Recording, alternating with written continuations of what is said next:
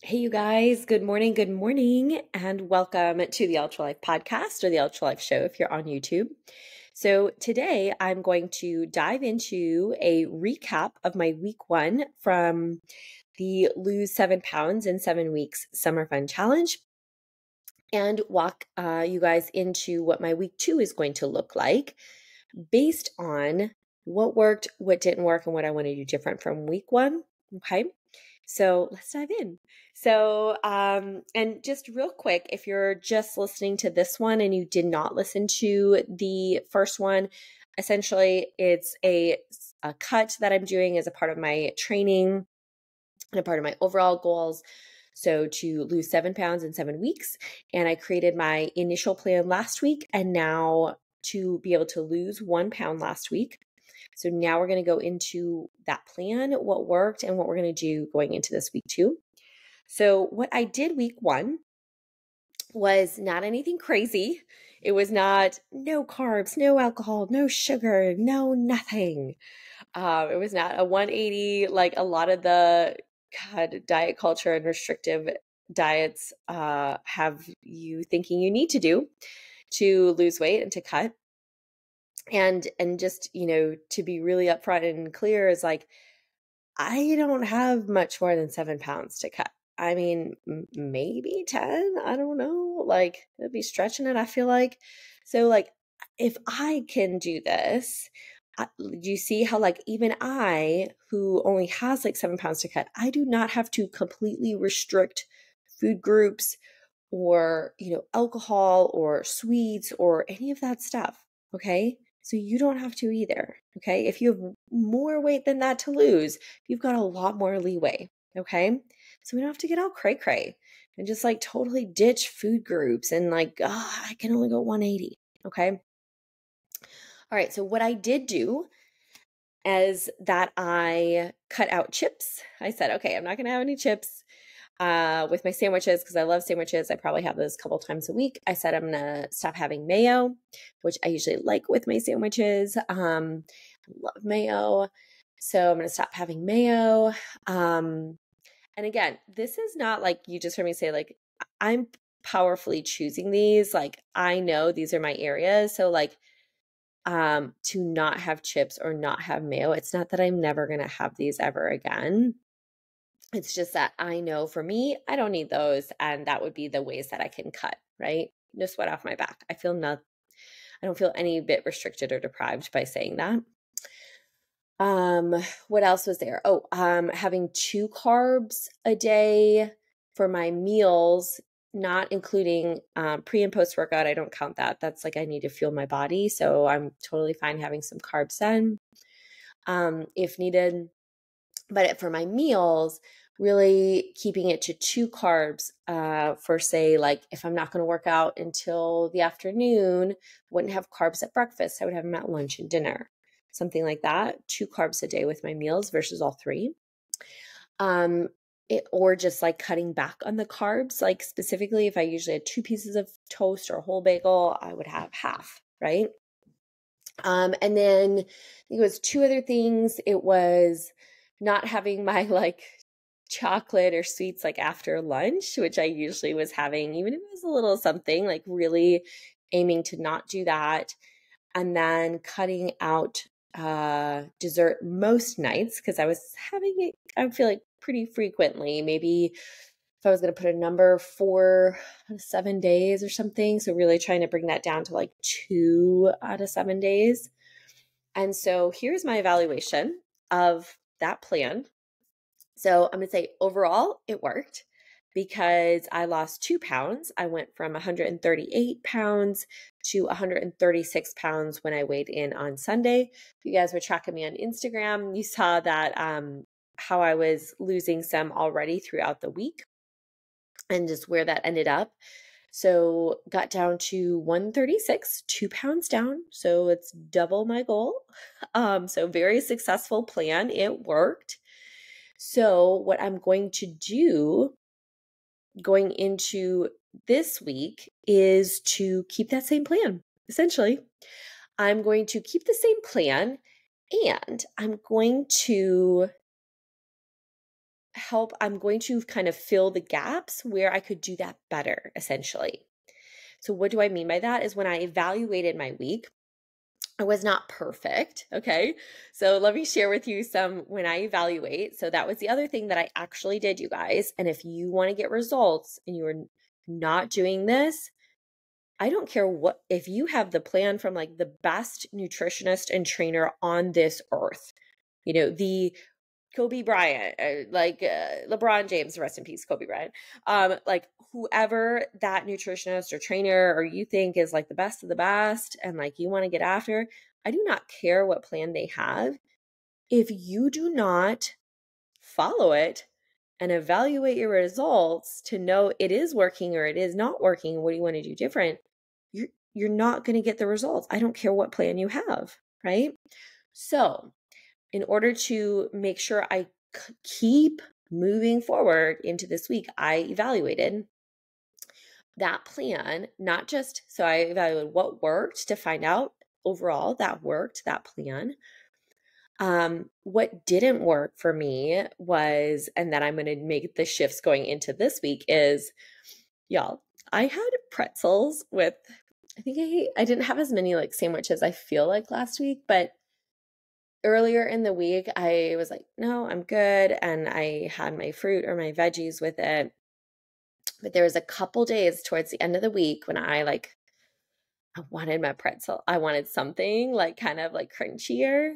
So I had pretzels. That was my like sneaky way of being like, it's not chips. Like I can have pretzels.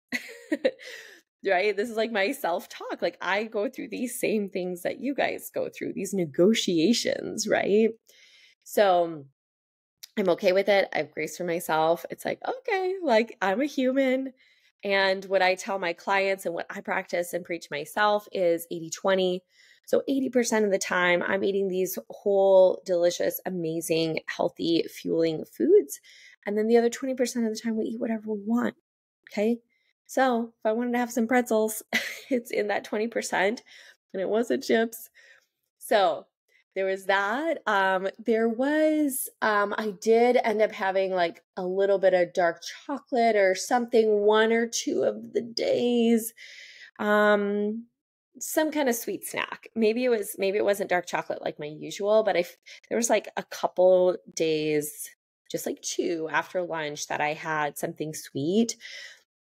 Or maybe it was like just in the afternoon. So I wasn't perfect on that, and that's okay. I hit my goal at 80% of the time. So that, and then I feel like there was one day, oh yes. And then the other one day that stood out to me, that didn't work was when I got the most amazing, delicious burger from Asheville, the food truck. It's amazing, you guys. If you love burgers, I highly recommend. So I got the burger and fries. That was my joy.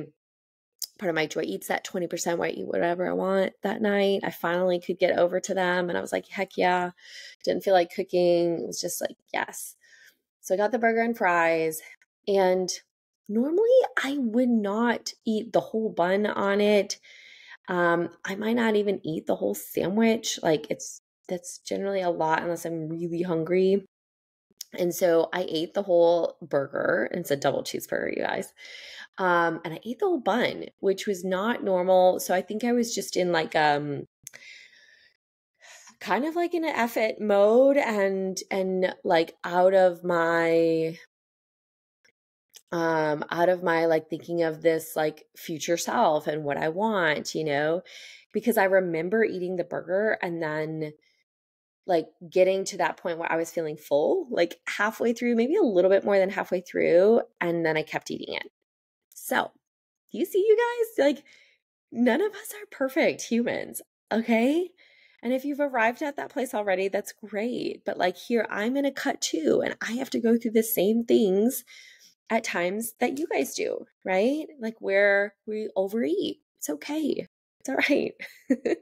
I think one of my superpowers, I need to do a podcast on this, is that I don't freaking bash myself if I overeat the burger and have a few too many fries, which is rare for me. Like that's It's not usually my MO. But for whatever reason, I did that night, right? So I'm going to take that away going into this next week of being like, okay, I don't know, like, if I really wanted to dig in and reevaluate, but I'm like, you know what? I am aware of that because I evaluated. I evaluated literally that night. I'm like, okay, that was too much. And the next day. And then and definitely yesterday, to evaluate my full results and be like, okay, that did not work. So I will not do that again going into this week, right? But yes, that is one of my superpowers. And I would encourage you guys to take that is grace. Like, stop shitting on yourself and feeling shame and guilt when you overeat, when you eat off plan, when whatever it is that happens, because it's going to happen, especially in the beginning and especially in the middle. Like, and even when you have you've got your golden weight and your results, it's still going to happen. We're freaking humans, man. Like, have some grace and space for yourself and evaluate so you become aware of what you don't want to do again, right? Don't just shove it under a rug and shame yourself, because that's going to have you eating more and spiraling out. Okay, I'm going to stop on my rant there. So that was week 1 results and what I learned from it. So going into week 2, I'm going to keep that same plan because it worked, right? And I'm going to be a little bit more mindful about, do I even want to have those pretzels? Or is there something else that I can have? Actually, we had some jicama at a baseball party this weekend. It's this like really incredible, like crunchy, watery root vegetable. If you've ever seen or heard of it, but people like slice it and put it with veggie trays. So I think I might get some of that to have my crunch, or some more carrots or celery. So that's what I'm going to do to help solve that. And then for the joy eat, like when I want to have, I don't know, it's like when I eat out, I'll just be more aware of that, like stopping when I'm full. And I want to, be a little bit tighter on my dessert or treats to really be like maybe that's, like I have what I've been having to help with my little sweet cravings is a tablespoon of peanut butter with a little bit of honey. So maybe it's having that, but only one, for those little afternoon treat times, or just really to work to not have that little after lunch sweet time, even if it's only once or twice. So just fine tuning some little tweaks for my overall plan that worked, right? So that's it. That is what I'm going to go. That is what I am doing going into week 2 here for Lose 7 Pounds in 7 Weeks Summer Fun Challenge. If you all missed it this time to get in, then I'm most likely not going to be doing it again. But we are doing it in the Ultra Life coaching membership, where you get access to all of these special videos and all of the things for the challenge in there to set you up with your plan, how to evaluate, where you get coaching on it. And that is going to live there as modules you can access. So that to join the Ultra Live coaching membership, you can do that anytime. So technically you could jump in still on this challenge if you want to. We kicked it off yesterday, but you could dive in honestly at any time and just catch up and pick up where you're at, if that's this week or next week. And you get all the other goodness of the Ultra Life. So that will live in there if it is something you're like, okay, actually, I do want to do this. I want to get results like Samantha, or you'll see what my members get that joined. So if you're interested in that, you can go in the show notes to join, or you can DM me. Okay. I'm super excited, you guys. Like I really, oh, and actually that's the thing I didn't touch on was training. My training was essentially, the same training plan, and I felt fueled and great for my training, felt really good. And actually I did abs a few days additionally, but then it kind of lagged the last part of the week. So I really do want to do a little bit more abs to just kind of like be on top of myself and have that vision where I'm like, because that's a part of my vision and purpose. It's like, I want to see my abs this time. So I'm going to do a few more of those this week to really like anchor in my vision and obviously to get some physical progress there. So excited for that too. All right, you guys, that's it for today. I hope this is helpful to actually walk through this process with me and see like quite literally like what I'm doing and how it's working, how it's not working, and the results that I'm getting. So I will have an update for you guys on next week for week 3 to show you what's possible. And you can definitely follow and join me on Instagram at Samantha's Real Life, where I'll be sharing stories and posts about it, I'm sure, all throughout the week. So, all right, you guys, we'll see you again soon.